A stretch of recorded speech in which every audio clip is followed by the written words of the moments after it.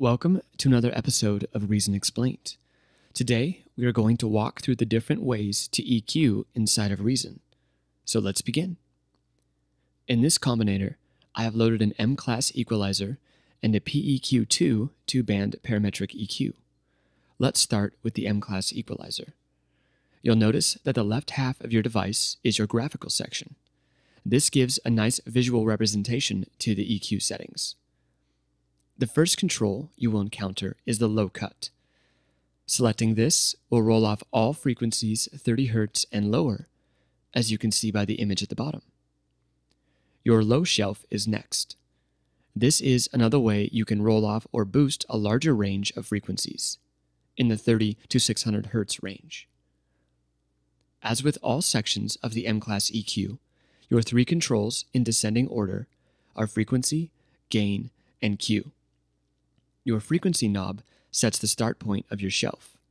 Your gain will determine if you want to boost or roll off the frequencies. Your Q is used to adjust the width of the beginning of the shelf. This is easier to explain in the PARAM 1 and 2 sections. Your PARAM 1 and 2 sections is where you can notch or boost frequencies from 39 Hz to 20 kHz. Here, I can better demonstrate what Q does.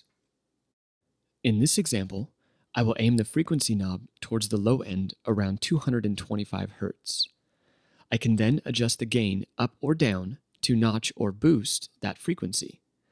By adjusting my Q value, I can widen or narrow the notch or boost to incorporate neighboring frequencies. I can then sweep the frequency knob to find frequencies that accentuate or degrade the quality of my sound. Last, you have your high shelf section. This is identical in function to the low shelf, except its frequency range is 3 kHz to 12 kHz. Now, let's look at the PEQ2. The first thing you should notice is that the frequency range is 31 Hz to 16 kHz. The three controls for this equalizer are frequency, Q, and gain, same as the MClass. However, adjusting your frequency knob gives you a number value that doesn't state the frequency you are aiming at. To add a second band of EQ, you can click the button here. Now, let's tab around to the back to compare the two. Your MClass EQ has only audio in and outputs. Your PEQ2 has the same. However, it has CV inputs for filter frequency for both bands. This is nice, as you can add some cool frequency sweeps using the matrix sequencer or CV outputs from another device.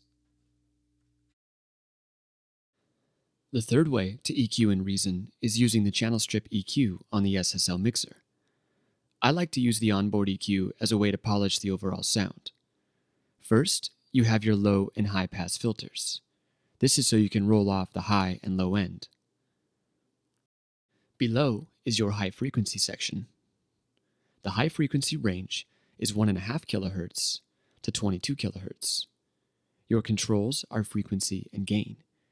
You also have the bell button, which corresponds to a wider Q value, like a bell shape. Next is the mid-range section. It is broken into two parts. The high mid-range is 600 Hz to 7 kHz. Your controls in this section are frequency, gain, and Q. Turning the Q knob counterclockwise widens the Q, while turning it clockwise makes it more like a peak. The low mid-range is 200 Hz to 2 kHz. Your controls in this section are identical to the high mid-range. Selecting the E button will give you a constant Q value. The changes with this feature can be subtle, so I encourage you to play with different combinations to understand what it does.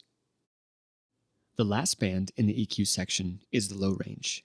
Its range is from 40 Hz to 600 Hz. Its controls are also identical to the high frequency section.